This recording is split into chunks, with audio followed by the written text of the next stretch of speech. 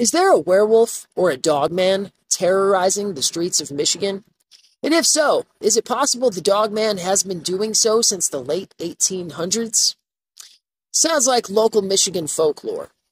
I thought so too. But then someone presented a photograph of the dogman. But photos can be faked.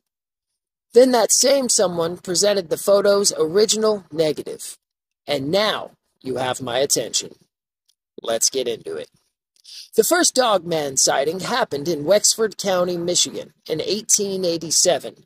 Now, the creature was spotted by two lumberjacks. The creature was described as approximately 7 feet tall and walking on 2 legs. The creature is said to have had a human-like body covered in fur and the head and face of a dog. Fast forward. A man named Robert Fortney was attacked by a pack of dogs in Paris, Michigan in 1937. Now, Fortney said the pack leader of the dogs walked on 2 legs. More sightings continued through the 40s, 50s, and 1960s. But in 1961, a night watchman for a manufacturing plant snapped a photo of the creature. You're about to see it. The first photo is the original photo. The photo's negative looks the same. The second photo has the resolution turned up for you guys just for a little more clarity. Now, the security officer stated that the creature alternated between walking on 4 legs and walking on primarily 2 legs.